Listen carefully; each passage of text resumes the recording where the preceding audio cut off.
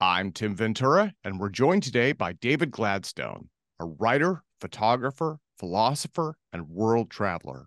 David's a longtime friend of Jack Sarfatti, part of Jacques Vallee's Invisible College, and he's met some of the most remarkable minds in modern history and been part of some of the most remarkable events of the 20th century. He joins us today to share thoughts, stories, and insights on some of the most interesting stories of our time. So, David, welcome. Today, we are talking about your new book, The Great Race: Physics, Paranormal, Time Travel, UFOs. This is a book about yourself, Jack Sarfatti, the San Francisco intellectual culture, and exploring the unknown, right? Yes, thanks, Tim. It is. It's a. It's been a big project. Actually, today is the 9-month anniversary since I left San Francisco. Today, 9 months ago, and I've been working on the book until just now, and I'm actually preparing for a second edition. So, one of the things that I like about this book is your approach. It reminds me of what they call gonzo journalism, similar to Hunter S. Thompson. You're immersed in the story that you're telling, you're sharing what you know from your own perspective, and you're not trying to paint a full picture from this omniscient view, I guess. So, was that an intentional choice as a writer? Yes, it was an intentional choice. I was trained as a journalist at American University. I attended the Watergate trials. Um, I got to meet many fine journalists in Washington. I met many politicians. I met Hunter Thompson in San Francisco when he fell into my booth at Tosca Cafe. Drunk, he actually fell in, and there he was. And I hadn't actually read his book, Fear and Loathing, until after that happened. But I was a photographer there and a photographer in Washington, D.C. as well.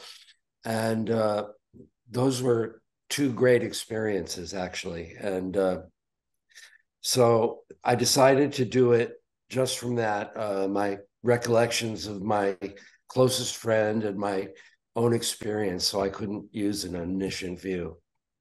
Yeah. Just, Well, and this is the reason I wanted to interview you, because you have been part of so many amazing events, right? And so the book starts with current events. So let me get in there. In fact, yes. tomorrow the world will be hearing from UFO whistleblowers testifying on the floor of Congress. That itself is, I think it's groundbreaking historically. So the timing of the book, and indeed this interview, is really quite fortuitous. Since this book is talking about current events, you even quote David Grush in it. Let me ask, what do you think will happen tomorrow when he speaks? To be honest, I don't expect much. I think I saw a headline yesterday that said that the government had refused to give some important information to the members of Congress.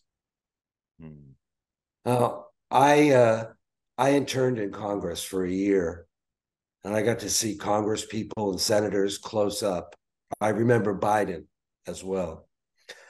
And to be honest, I was never very impressed by their intelligence or their understanding of current events, except in terms of their own very small, focused self-interest. So I really don't expect much tomorrow. I can't say I was thrilled with what I have read from him.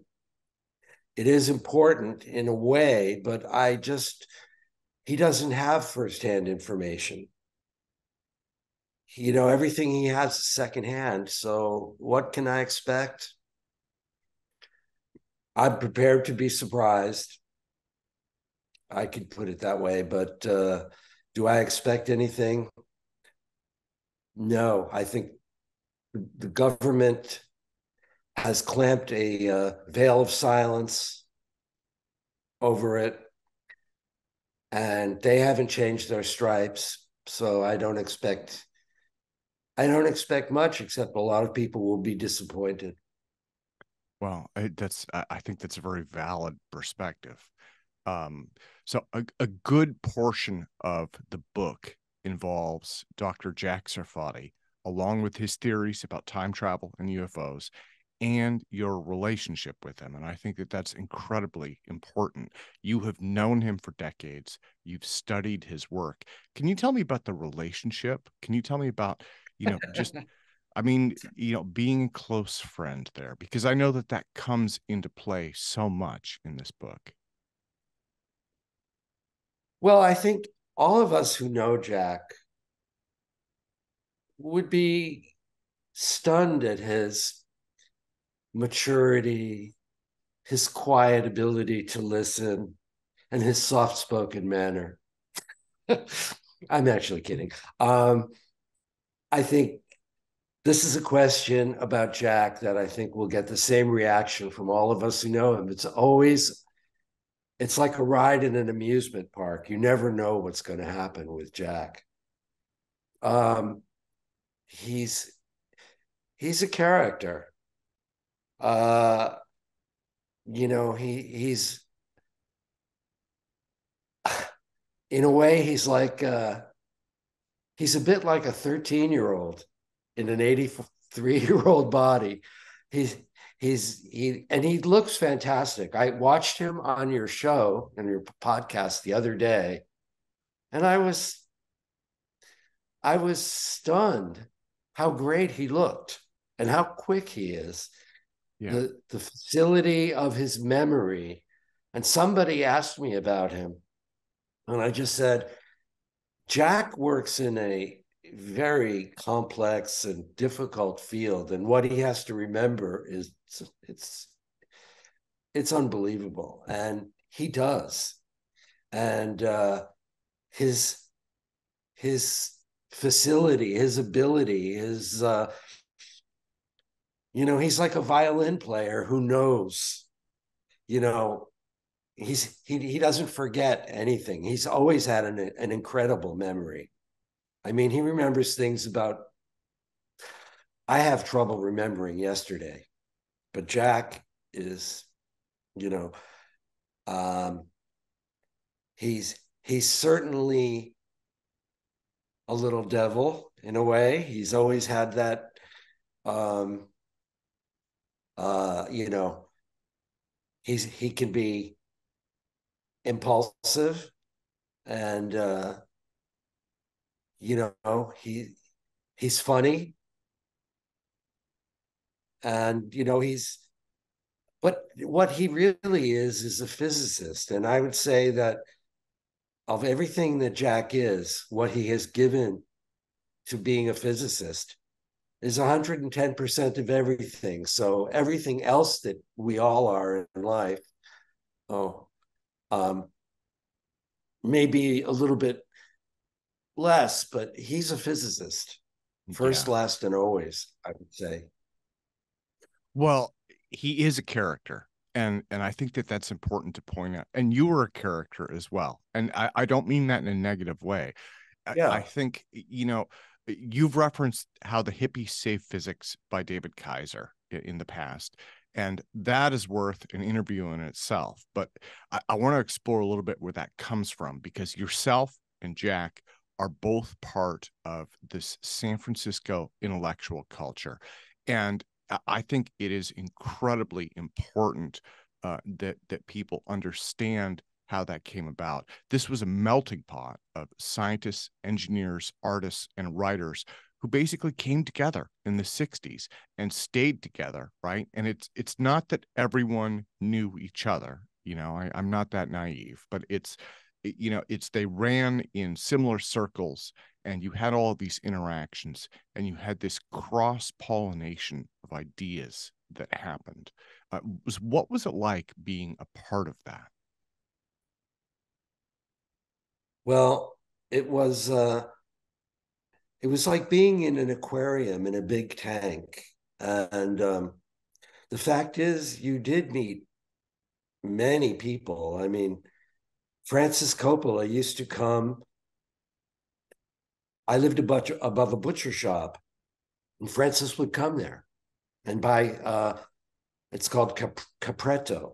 I think that's what it's called. It's a spring lamb or spring goat, and he would come and buy that. And you know, the cafe was a gathering spot for people.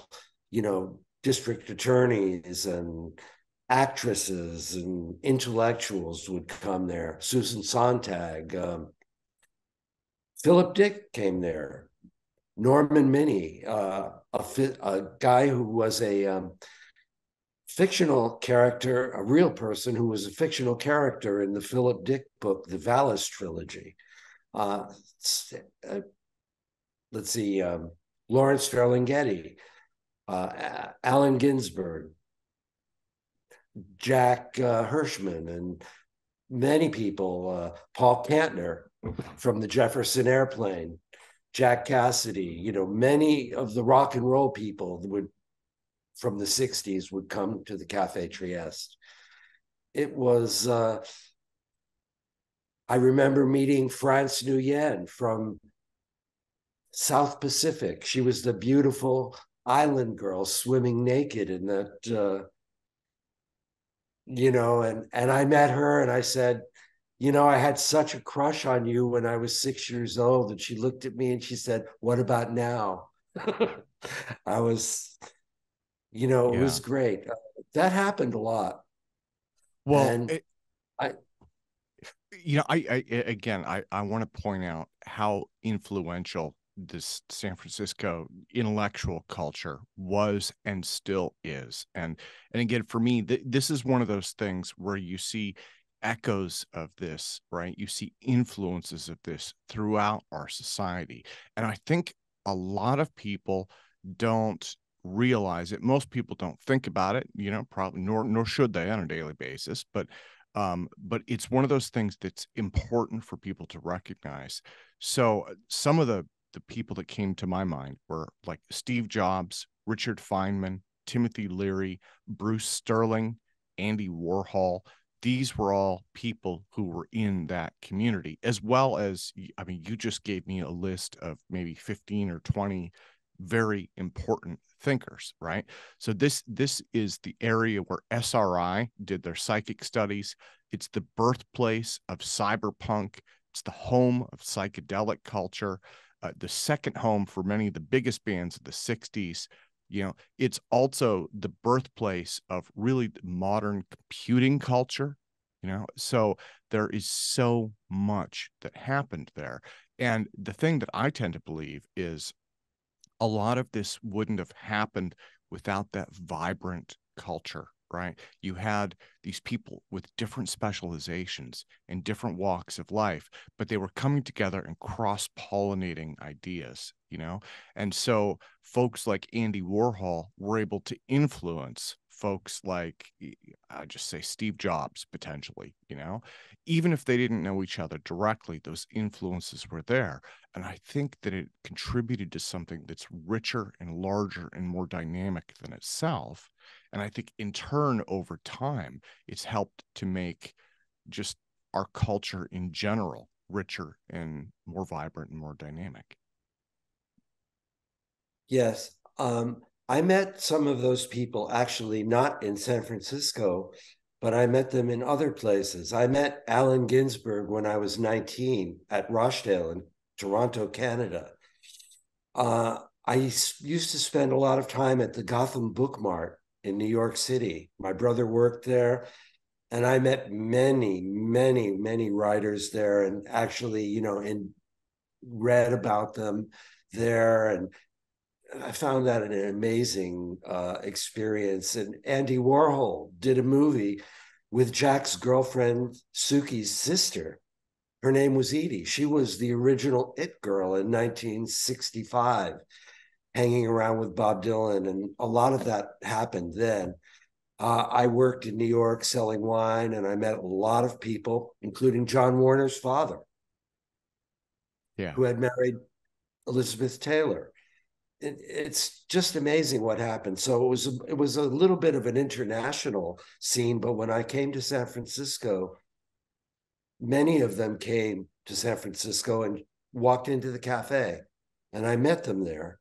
And I did a lot of reading and a lot of researching. I was a reader and academic, really, and finished my degree in San Francisco at State. And, so I was a literary person with a strong interest in science from the beginning. And I did study some astronomy. But with Jack Sarfatti, what I got was a many year, uh, a little bit of a seminar, a long seminar in sciences. And it wasn't always a smooth experience because Jack doesn't suffer fools gladly. And it's like you get hit by his wiffle ball bat constantly. What if you make a mistake? I mean, and it's like that today. You can cross a red line of his very easily, and you don't know where it is, but he keeps you sharp. And it was there that I realized that this invisible college sprung up around Jack. And it's something that I write about in the book. I write about the first invisible college that came up in the early 17th century because it actually spurred a lot of development and a lot of scientific development that was important. And now we have a new renaissance of that. And what Jacques Vallee discussed and some other people talked about in the 60s and 70s has borne some very important fruit. And David Kaiser, gave some foreshadowing of that because a lot of it happened after his book ended. A lot of it bore fruit that maybe he didn't see exactly then in 2012. But by 2023, what Jack is doing is beyond anything he ever did before. And now he was a character back in the 70s and 60s, but what he's doing now is far more serious, really. And I think he's motivated by I think he has a very clear idea of time, and he knows the clock is ticking, and he's working constantly on it. And I am impressed by that because he gives himself totally to that, and he's made his life as much as he can to allow him to do that. Yeah, yeah. And I'd say that's his. He knows what he wants to do and what he wants to give.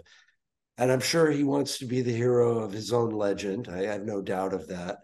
But it's not just out of ego. He wants to fulfill his destiny matrix, what he would call. So I think that's and you want to measure up to what life has handed you. I can't blame him. I think that's one of my it's something that we all have to deal with. Well, Invisible College is the perfect term. And that was the title of a book by Jacques Vallee. And it's Yes. also been a more general term, right, for basically groups of scientists and intellectuals in general who come together, meet, and discuss ideas. Now, a lot of that is happening online now, but a Yes. lot of that happened, most of that happened in person, right? And again, it wasn't from, as I understand things, it wasn't that everyone knew everyone, but you had different circles and different specializations, and they crossed paths quite often, and they were able to communicate different things. And so, if Andy Warhol and Jack Sarfatti end up talking, they're going to be speaking different languages, but they're also going to be able to share ideas that make the worlds of both so much richer. So the Invisible College, though, is really focused more on the specializations, right? You're talking about the physics. And so in Jack's case, that's basically the physics of, warp drives, time travel, as well as a lot of the SRI material. Or I believe in the book you've described ER equals EPR. Yes. One of the people that I talk to a lot is Russell Targ, and I just talked to him twice in the last few days. And I find talking to Russell has been very important because I've learned a lot from him. And we're on the same page like this. And it's wonderful to still have him here. The Invisible College that originally of Robert Boyle, as a young boy, he was taken to meet Galileo, in Italy, and he spent time talking with the great man. And so I write about Galileo in the book as well, because there's a similarity in the story of Galileo and Jack. Not that, they're not the same, but they, personality wise, they have some things in common, and it's fascinating. And the people like John Milton and Newton and the guy who did all those buildings in London, his name is slipping my mind, and he built the big church on Ludgate Hill, St. Paul's Cathedral, Mm-hmm. and after the fire of London, and all these incredible scientists. They were part of the original college, Invisible College, back in the 1600s. And then in the late 1700s, early 1800s, you have Michael Faraday and others, the philosophy of Kant and all these people, and Goethe and William Herschel, Darwin's grandfather, Erasmus, and all these great people. And they actually did know each other. William Blake, they used to go on walks together. Sometimes I used to read in this history called The Birth of the Modern by Paul Johnson, wrote The Birth of the Modern. It's a great book. And he writes about the connection of the poets, Byron and Shelley and Keats, and how much Coleridge, how much connection they had with the development and invention of electricity, Volta, Ampere. I mean, they all did know each other and they hung out together. So there was a very personal connection. Now it's a connection online, but it's very important. And so people like Jose and David Chester and all these people that know as well from, this is all very important. And I'm hoping for a little bit of a widening and blurring of the lines between the specializations so that people can talk, and not only about formulae and things like that, but to talk about their ideas behind all that. Yeah. Well, it's a marketplace of ideas, right? And I think that's really important because we tend to view science as kind of a linear progression, right? It's someone is, they're doing experiment for experiment, they're learning bits and pieces, and they're putting those together in a straight line. But in reality, without those interactions, without the sharing and collaboration, it doesn't really go anywhere. They're unable to make those leaps that really take things where it needs to go. And that's part of what you're talking about. So I wanted to mention the Cafe Trieste. I wanted to get into that. You mentioned that earlier.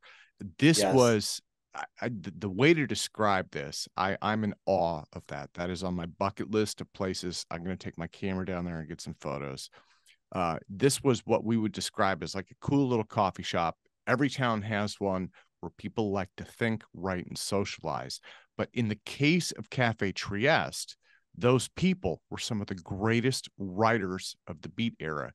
So again, you'd mentioned like Lawrence Ferlinghetti, Alan Watts, Jack Kerouac, Allen Ginsberg, Richard Brautigan, Bob Kaufman, Gregory Corso, let me see, Michael McClure, Kenneth Rexroth, Neely Cherkovsky. That's only a few of the many people, including Philip yourself and Lamantia and others. Yeah, it was amazing.